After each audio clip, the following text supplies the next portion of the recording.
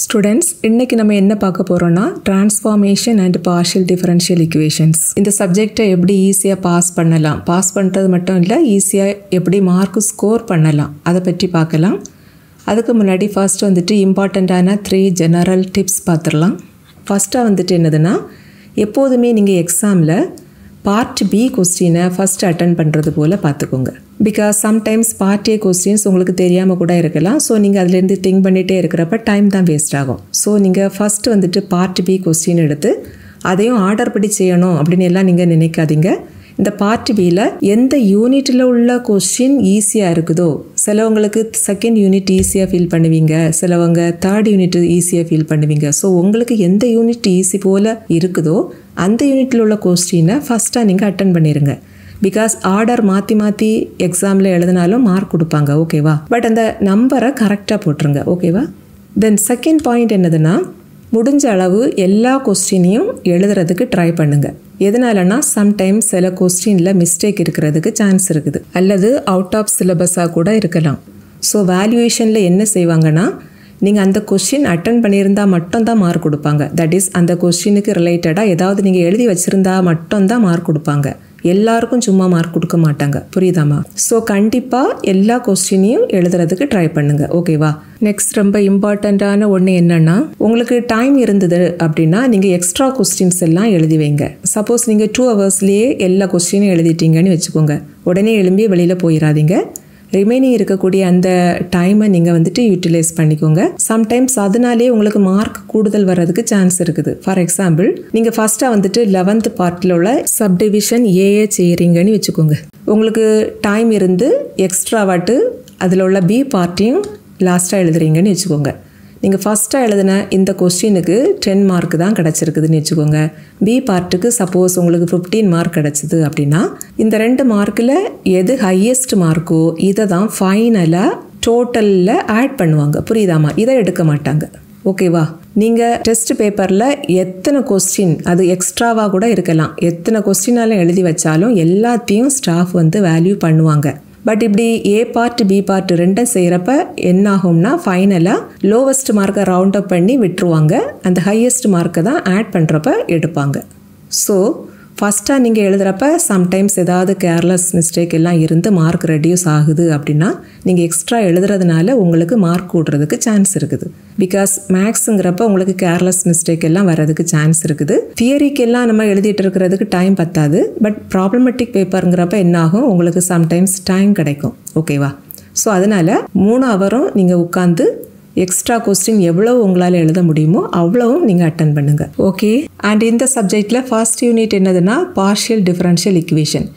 இந்த ஃபர்ஸ்ட் யூனிட்டில் நீங்கள் 2 டாபிக் மட்டும் படித்தாலே போதும். எதெல்லாம்னா லெக்ராஞ்சஸ் லீனியர் மல்டிப்ளையர்ஸ், இன்னொன்று solution of homogeneous linear equation with constant coefficient. இந்த 2 டாப்பிக்கில் உள்ள ப்ராப்ளம் 100% எல்லா கொஸ்டின்லேயும் வரும்.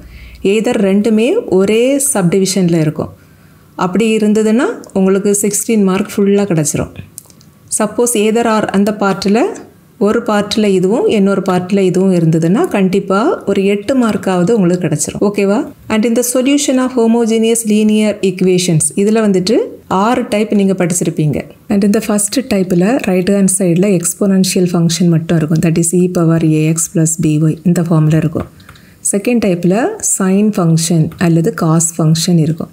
That is sin of ax plus by, அதே போல் cos of ax plus by இந்த ஃபார்மில் ஃபங்க்ஷன் இருக்கும். தேர்டு டைப்பில் polynomial in X and while right hand சைடுக்கு வேல்யூ இருக்கும். தென் 4th 5th 6th இந்த 3 டைப்லேயும் இந்த 3 ஃபங்க்ஷன் இருக்குது பார்த்தீங்களா? இங்கே இதில் உள்ள 2 ஃபங்க்ஷனுக்கு காம்பினேஷனில் இருக்கும். தட் இஸ் எய்தர் எக்ஸ்போனன்ஷியலும் சைன் இந்த ஃபங்க்ஷன் இருக்கலாம், அல்லது எக்ஸ்போனன்ஷியல் காஸ் இப்படி ஒரு டைப்.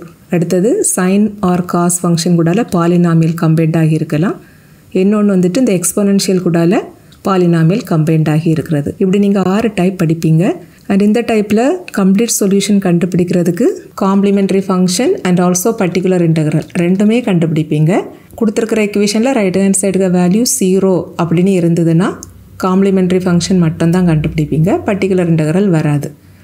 இப்படிப்பட்ட ப்ராப்ளம் 2 மார்க் கொஸ்டினில் இருக்கும் மோஸ்ட்லி, ஓகேவா? தட் இஸ் ரைட் ஹேண்ட் சைடில் வேல்யூ 0 அப்படின்னு கொடுத்துட்டு சால்வ் அப்படின்னு கேட்பாங்க. அது வந்துட்டு 2 மார்க் கொஸ்டினில் பார்ட் A கொஸ்டினில் இருக்கும்.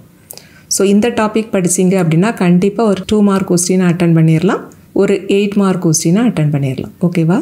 அண்ட் இந்த லெக்ராஞ்சஸ் மல்டிப்ளேயர் மெத்தடில் நம்ம வந்துட்டு 2 டிஃப்ரெண்ட் செட் ஆஃப் மல்டிப்ளேயர்ஸ் சூஸ் பண்ணி சொல்யூஷன் கண்டுபிடிப்போம். இதுவும் ரொம்ப ஈஸியாக தான் இருக்கும். ஸோ இந்த 2 டாப்பிக்கையும் கண்டிப்பாக ஃபஸ்ட் யூனிட்லேருந்து படிங்க. ஓகேவா?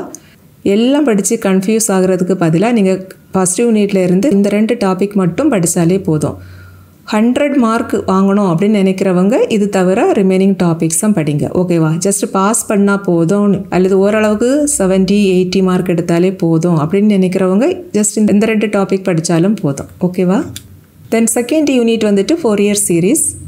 இதில் வந்துட்டு இந்த ஹார்மோனிக் அனாலிசிஸ் இது கண்டிப்பாக படிங்க. சம்டைம்ஸ் இந்த கொஸ்டினே 16 மார்க்லேயே கேட்டுருவாங்க. அண்ட் இது ஜஸ்ட் கால்குலேட்டர் யூஸ் பண்ணி ரொம்ப சிம்பிளாக சால்வ் பண்ணிடலாம். அண்டு ஷார்ட்கட் மெத்தடில் இந்த டைப்பில் ப்ராப்ளம் எப்படி சால்வ் பண்ணணும் அப்படிங்கிற வீடியோ ஆல்ரெடி நம்ம சேனலில் அப்லோட் பண்ணியிருக்கிறோம், அதை யூஸ் பண்ணிக்கோங்க.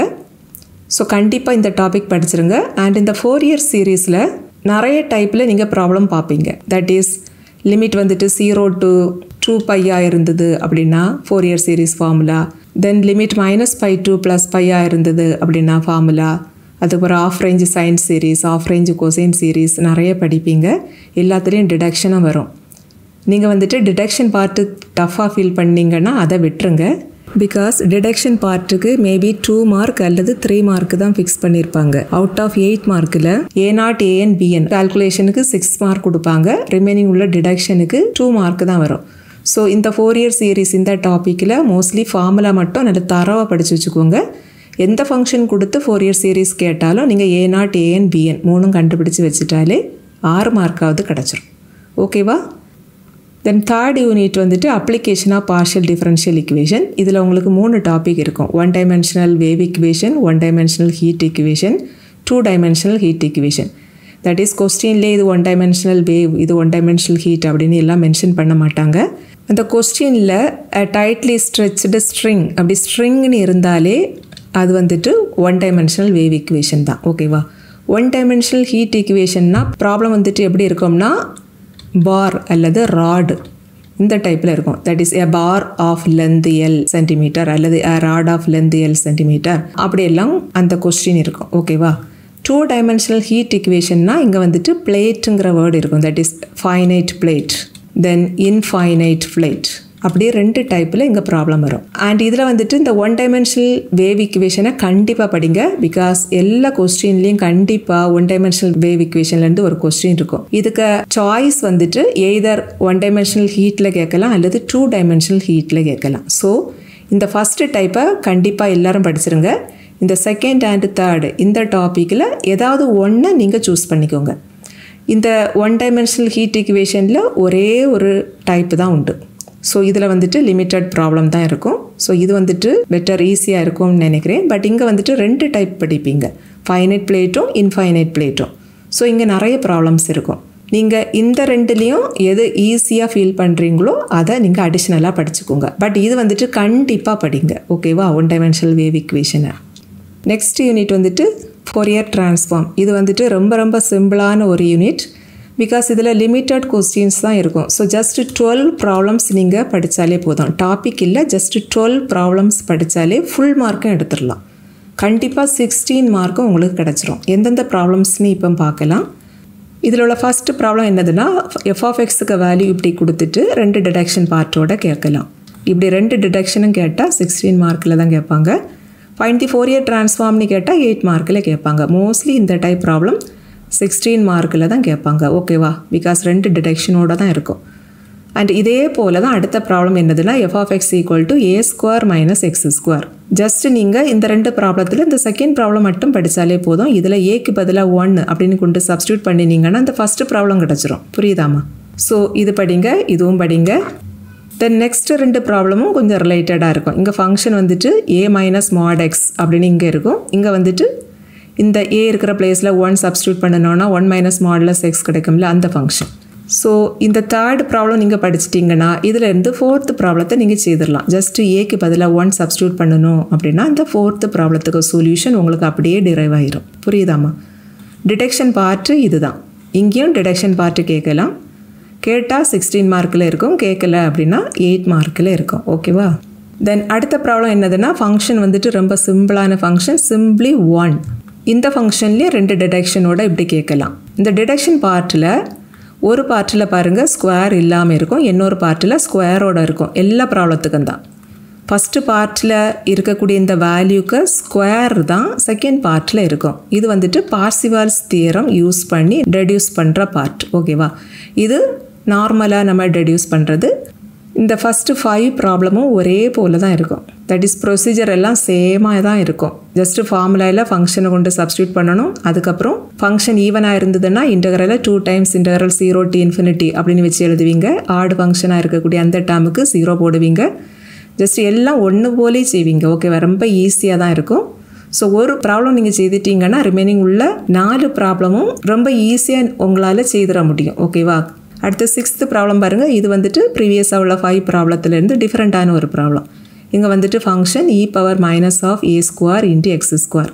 இதுவும் ஒரு இம்பார்ட்டன்ட் ப்ராப்ளம் தான். Find the Fourier transform of this function hence show that e power minus X square by 2 is self reciprocal. இதுவும் 16 மார்க்கில் கேட்பாங்க. ஓகேவா? The next problem வந்துட்டு find the Fourier transform of e power minus modulus x hence show that this problem. இது வந்துட்டு உங்களுக்கு படிக்க முடிஞ்சவங்க மட்டும் இதை படித்தா போதும், மற்றவங்க இதை விட்டுருங்க. ஓகேவா? பட் இது ரொம்ப ஈஸியாக தான் இருக்கும். ஓகே, நெக்ஸ்ட்டாக இருக்கக்கூடிய இந்த 3 ப்ராப்ளமும் ஒரே போல தான் இருக்கும். That is using transform method evaluate this one this one this one. ஒரு ப்ராப்ளம் படிச்சிட்டிங்கன்னா ரிமைனிங் 2 ப்ராப்ளமும் ரொம்ப ஈஸியாக இருக்கும். ஓகேவா? அண்ட் இதே 3 ப்ராப்ளத்தில் இந்த டினாமினேட்டர்லலாம் இருக்குது பார்த்தீங்களா, ஏ, அதுக்கப்புறம் இந்த பி, இதுக்கு பதிலாக ஏதாவது நம்பர்ஸில் கூட கேட்கலாம். ஃபார் எக்ஸாம்பிள் இந்த ப்ராப்ளத்துக்கு பதிலாக evaluate integral 0 to infinity dx by x square plus 4 the whole into X square plus 25 இப்படி கூட கேட்கலாம். இதில் ஏக்கு பதிலாக 2 இருக்குது, பிக்கு பதிலாக 5 இருக்குது. ஸோ இப்படி ஏதாவது வேல்யூஸ் பர்டிகுலராக கொடுத்து கேட்டால் கூட இதே ஃபங்க்ஷனுக்கு சொல்யூஷன் எழுதிக்கிட்டு ஃபைனலாக நீங்கள் ஏபிக்கு வேல்யூவை இப்படி சப்ஸ்டியூட் பண்ணிட்டாலும் கரெக்டு தான். ஓகேவா? அதே போல் இந்த கொஸ்டின் அண்ட் இந்த கொஸ்டின் இதுலேயும் கூட ஏக்கு ஏதாவது பர்டிகுலர் நம்பர் கொடுத்தும் கேட்கலாம். ஓகே, தென் அடுத்ததாக வரக்கூடிய 2 ப்ராப்ளமும் ஒரே போல் இருக்கும். இதில் இருக்கக்கூடிய இந்த ஃபஸ்ட் ப்ராப்ளம் என்னதுன்னா Fourier sine and cosine transform of e power minus A into X. இந்த ஃபங்க்ஷனோட Fourier sine and cosine ட்ரான்ஸ்ஃபார்மாக first கண்டுபிடிக்கணும். இதில் இருந்து இந்த 2ஐயும் டெடியூஸ் பண்ணணும். இதே ப்ராப்ளம் தான் அடுத்ததாக இருக்குது. பட் இங்கே ஏ இருக்கிற பிளேஸில் இங்கே 1 இருக்கும். ஸோ நீங்கள் இந்த ப்ராப்ளம் சால்வ் பண்ணுறதுக்கு ப்ரீவியஸ் ப்ராப்ளம் இதே போல் நீங்கள் ப்ரொசீட் பண்ணால் போதும். ஃபைனலாக ஏக்கு பதிலாக 1 சப்ஸ்டியூட் பண்ணிட்டாலே போதும். ஓகேவா? அண்ட் இங்கே பாருங்கள், இந்த 2 டிடக்ஷன் பார்ட்லேயும் ஸ்கொயர் டேர்ம் இல்லை. ஸோ இது வந்துட்டு ஆர்டினரியாக டெடியூஸ் பண்ணுற பார்ட். பட் நெக்ஸ்ட் ப்ராப்ளத்தில் பாருங்கள், 2 டிடக்ஷன் பார்ட்லேயும் ஸ்கொயர் டேர்ம்ஸ் இருக்குது. ஸோ இதில் வந்துட்டு இந்த டிடக்ஷனுக்கு நம்ம பாசிவால்ஸ் ஐடென்டிட்டியை யூஸ் பண்ணி ப்ரூவ் பண்ணுவோம். புரியுதாமா? ஸோ ஜஸ்ட் இந்த 12 ப்ராப்ளம் மட்டும் நீங்கள் 4th யூனிட்லேருந்து படிச்சிட்டிங்கன்னா போதும். ஓகேவா? அண்ட் நெக்ஸ்ட் யூனிட் வந்துட்டு 5th unit is a transform. இது வந்துட்டு ரொம்ப சிம்பிளான அண்ட் ஈஸியான யூனிட்டும் கூட. உங்களுக்கு இதில் டிஃபரன்ஷியேஷன் இன்டகிரேஷன் ஒன்றுமே வராது. இதில் நீங்கள் 2 டாபிக் படிச்சிட்டிங்கனாலே போதும். ஒன்று வந்துட்டு கன்வல்யூஷன் தியரம் அண்ட் அந்த தியரம் யூஸ் பண்ணி வரக்கூடிய ப்ராப்ளம்ஸ். இது ரொம்ப ரொம்ப இம்பார்ட்டண்ட். 100% எல்லா கொஸ்டின்லேயும் இந்த டைப்பில் ப்ராப்ளம் இருக்கும். ஓகேவா? Similarly solution of difference equation, இது வந்துட்டு லாஸ்ட்டாக அப்ளிகேஷன் படிப்பீங்க ஒரு டாபிக். இதுவும் 100% எல்லா கொஸ்டின்லேயும் இருக்கும். அண்ட் மோஸ்ட்லி இந்த 2 டாப்பிக்கில் உள்ள கொஸ்டின்ஸும் சேம் பார்ட்டில் தான் இருக்கும். ரொம்ப ரேராக ஏதர் ஆர் பார்ட்டில் வந்துடும். ரெண்டுமே சேம் பார்ட்டில் இருந்தது அப்படின்னா உங்களுக்கு 16 மார்க்கும் கிடச்சிரும். சப்போஸ் வேறு வேறு பார்ட்டில் வந்தது அப்படின்னாக்க ஏதாவது ஒன்று தான் நம்ம அட்டென்ட் பண்ண முடியும். ஸோ உங்களுக்கு 8 மார்க்கு தான் கிடைக்கும். அண்ட் இந்த 5th யூனிட்டில் ஃபுல் மார்க்கும் எடுக்கணும்னு நினைக்கிறவங்க இதில் உள்ள இன்வர்ஸ் இசட் ட்ரான்ஸ்ஃபார்ம் அந்த டாப்பிக்கு கீழே வரக்கூடிய ப்ராப்ளம்ஸ் மட்டும் பார்த்தாலே போதும். ஓகேவா? ஸோ இந்த 5 யூனிட்லேயும் கொடுத்துருக்கக்கூடிய இந்த டாபிக் மட்டும் நீங்கள் அட்லீஸ்ட் படித்தாலே கண்டிப்பாக மினிமம் 80 மார்க்காவது உங்களுக்கு கிடச்சிரும்.